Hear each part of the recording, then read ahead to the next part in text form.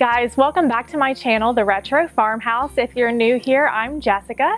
Today we're going to be doing some projects with some salvage items that I found while I was at a trade days this weekend, and also an old crib that I found up in my attic. We've lived in our house for a few years now, and occasionally there are some items that the old owners who lived here for 30 years left.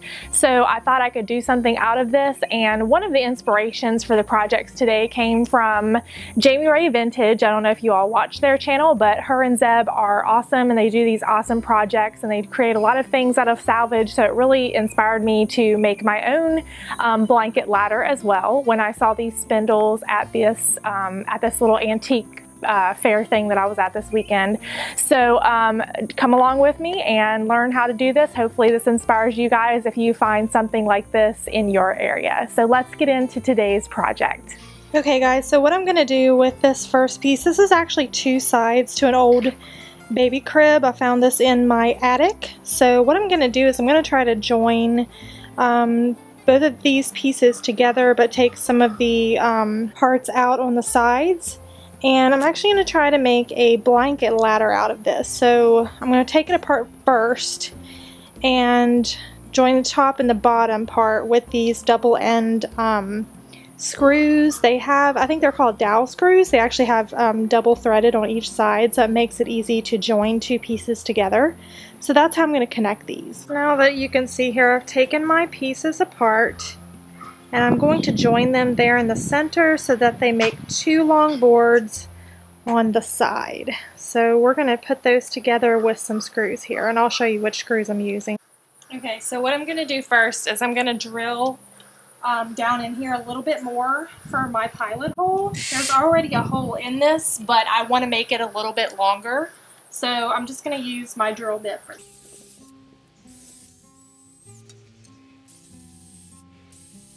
So I'm just using these dowel screws. I'm using the 1/4 inch ones, and basically all you do is I'm just taking some pliers and I'm just screwing this into one end, and then I'm going to take both of my pieces and then screw these together with a little bit of wood glue for just some extra security.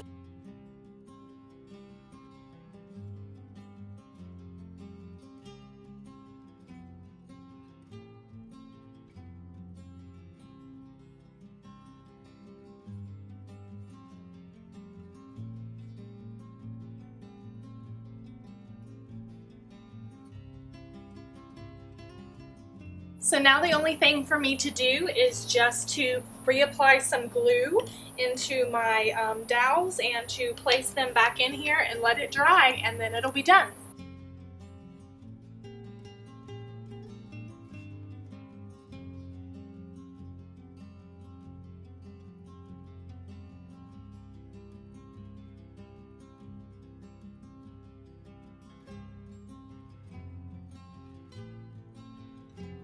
So to make my second one, I'm just using some of these salvage spindles that I had got from a kind of a trade auction, and I got these two 5-foot long boards. I believe they're 3/4 by 1.5 by 5 feet. And I'm just going to cut some of these spindles down, and this is what we're going to create our second blanket ladder with. So I have 5 of these, so I'm going to be cutting these down to about 16 inches in length.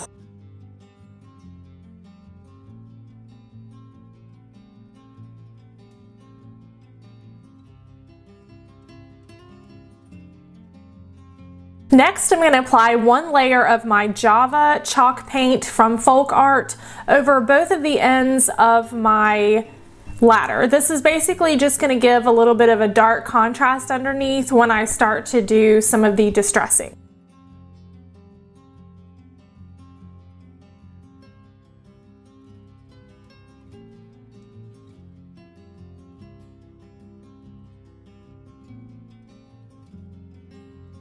I'm going to go ahead and cover my spindles with 3 different types of paints, and I'll put a picture up here of the different types of paints I'm using.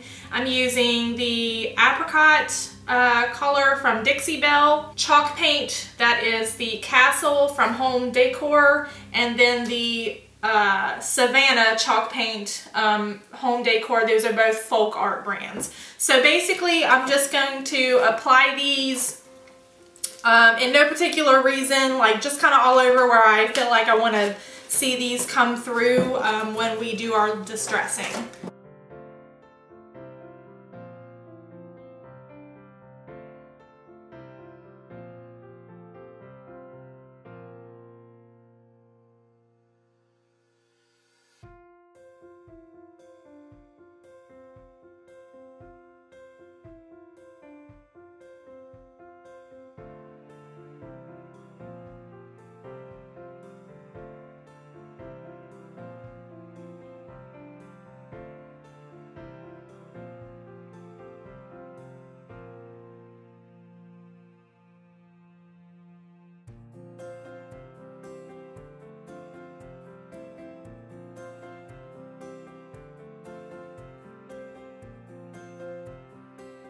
And now I'm going to do basically the same thing to the sides of my ladder.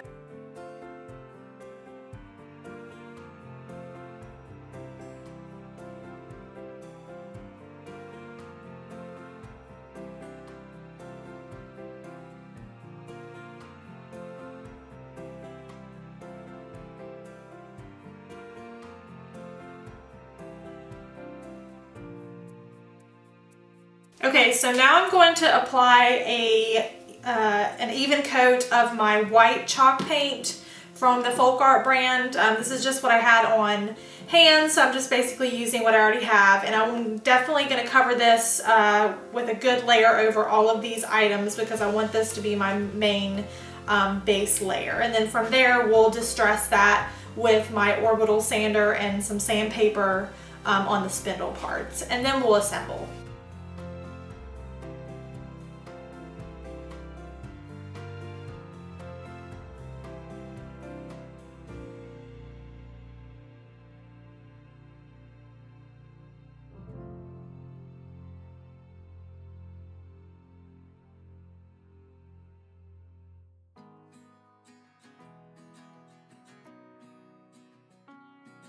After my paint has dried, I'm using a 220 grit sandpaper and I'm just doing a twisting motion on my rods here just to kind of distress them on the edges. And then after this, I took a damp rag and I'm doing a little bit of wet distressing just to bring out a little bit more of that darker color underneath.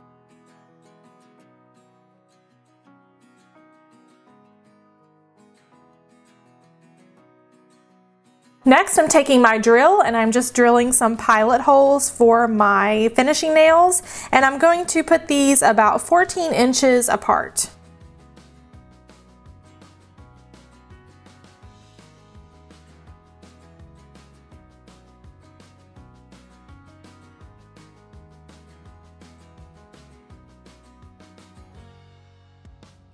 Okay, so I've drilled some holes into both ends of my spindles here, and what I'm going to do is I'm just going to apply a little bit of wood glue, and I have some of my finishing nails here, and I'm just going to tap those into both sides so that I connect this as it goes up. And the last thing I'm going to do with my ladder here is I'm just going to apply some clear wax over top of it just to protect the finish. I'm using the Home Decor clear wax by the Folk Art brand. I get this off of Amazon. I'll put a link in below of some of the colors that I've been using today. And I'm just going to apply this on with just a lint-free rag.